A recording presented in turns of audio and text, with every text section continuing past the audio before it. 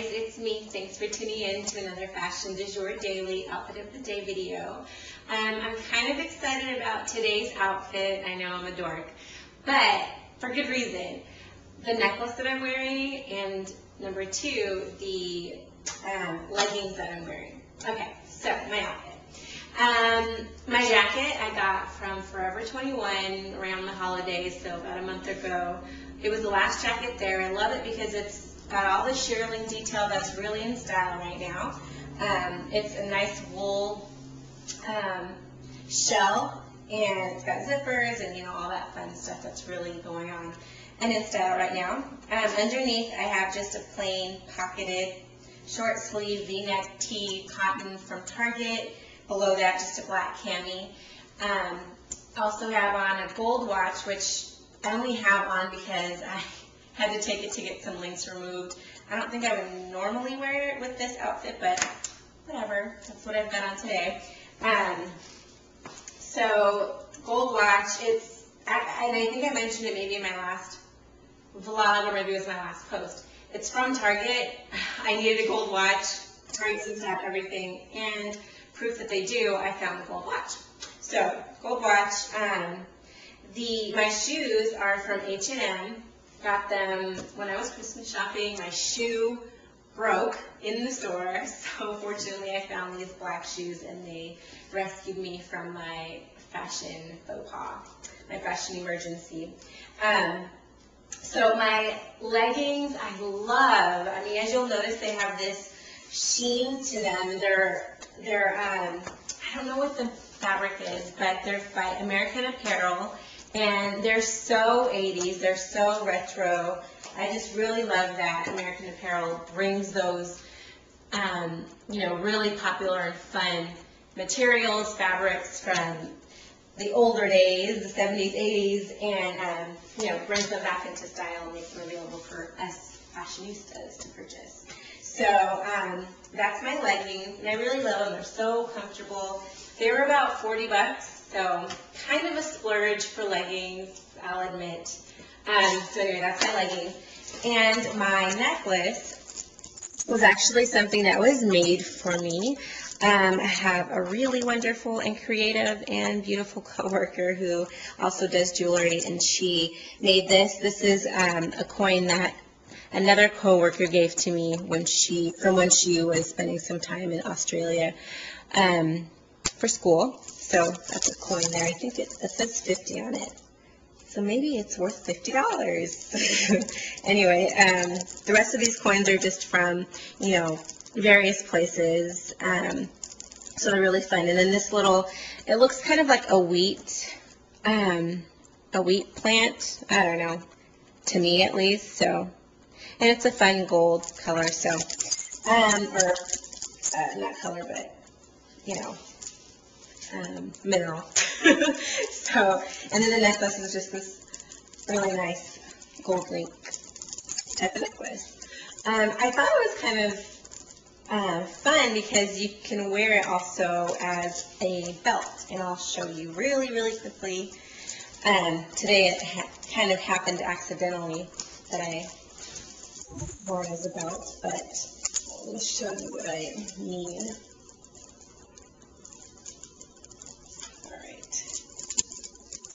So, a belt. Well, duh, you know what a belt is, but isn't that kind of fun? I thought it was a cute little look. I might wear it, I don't know when, but I might. You might see me wearing this little belt necklace around my waist. So anyway, that's my outfit of the day. I wanted to try to get into another segment of what I do here on my channel, and that's kind of, I don't really have a name for it, but basically what I'll be doing is sharing with you some magazines that are in the stores now that I've purchased or I've subscribed to, I've flipped through, and I've found things that I really like. And so in just a moment, I'm going to share with you February's Bazaar magazine and pull out some things that I think are really cute and will be, some really fun trends for us to follow going forward. So hold on tight and I'll be right back. Hey guys, thanks for sticking around. So as I said, this is kind a new segment that I'll be adding to Fashion du Jour Daily channel. And the idea is that I'm going to be reviewing some of the magazines that I subscribe to, namely Harper's Bazaar, because that's one of my favorite magazines. There's just always so many inspirational pieces in it. And so hopefully this will give you a better guide for picking and choosing which magazines you choose to spend your hard-earned money on. So let's get started. Today's magazine, like I said, is Harper's Bazaar. It's the February edition with Nicole Kidman on the front with this fabulous sequin leopard dress. And so I'm just going to pull out the things that I thought were pretty cool, some things that I would stick on my inspiration board, and hopefully that'll give you an idea of whether or not this is something that you want to spend your money on. So, first of all, I have to say, Gucci, I love you. Look at the colors in this ad. Green, purple, red. Like, I don't know what normal person would think green, purple, and red work, but clearly they do. I just love all of the colors. They go so well. So anyway, just wanted to point that one out. And I think this ad is probably in all of the magazines, but anyway, love it. So the next thing that I pulled out of this magazine that was kind of interesting. Now let me just kind of preface this by saying that Harper's Bazaar isn't necessarily a magazine I would go to for insight or, any content of value that I would, be really trying to learn from. But it does have some articles here and there that are kind of fun. So this article is on Roger Berman, who is Rachel Zoe's husband, and he goes on to talk about how he's always in the backlight. He's kind of the invisible husband and, that kind of a thing. So it's kind of funny, kind of sad. I kind of feel bad for him. He needs a hug for sure, probably from Rachel. But I just thought it was a funny article. So that was interesting. And then something else that I gained inspiration from was this guy right here. So it looks, obviously it's a red Hawaiian style kind of shirt, but it just seems like something that is so DIY-able. So it may be something that I'll be adding to my DIY box.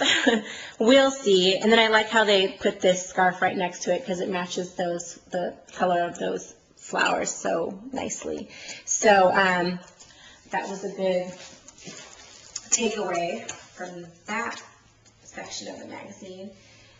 Next, I was really, really glad to see that slick back hairstyles and ponytails in particular are coming back. So this spread, the model in every shot has this really cute slick back ponytail and is just, clearly the hairdresser for this photo shoot had like nothing to do. She was probably sitting there hours on end doing nothing. But look at the ponytail. It's just slick back ponytail, really simple, but it looks so chic and it makes her look so put together. There's one more shot, yeah. So I just love that. So I'm glad to see that's coming back into style. And then lastly, well, not lastly, I have two more things. So as I mentioned about the articles with this magazine, not really anything that you gain too much insight from, unfortunately, but there are some interesting reads.